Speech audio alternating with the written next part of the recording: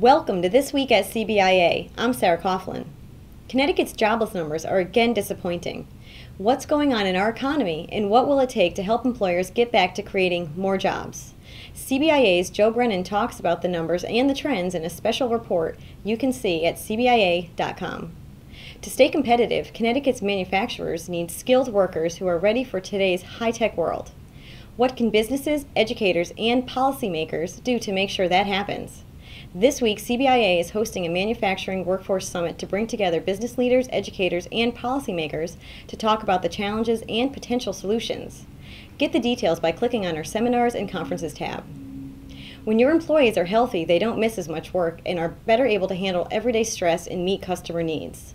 That's why many businesses are turning to workplace wellness programs.